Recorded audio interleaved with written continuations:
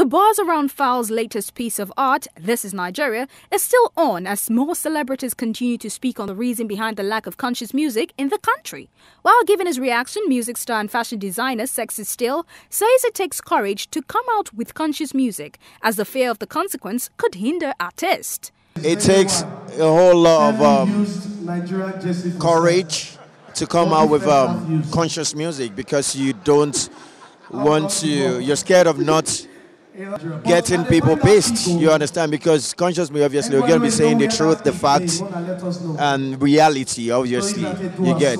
Like, you know, Fal's really, you know, he really did well. I mean, it came out, he came out, he said it the way it is, do you understand? He didn't care what people say about it, but, and at the end of the day, it's the truth, you get. So whether we like it or not, is that we take it or we don't leave it, we need to always, you know, face the fact and say it the way it is, you get. But these days now, and I beat then it does too, you get. Shaku Shaku came out, everybody started doing Shaku Shaku everywhere. The people that are meant to do the deep songs and conscious songs are cautious of what people will say, you understand? So they always want to follow the trend, just want to roll with people, with what people are doing now, you get. So that's what's up.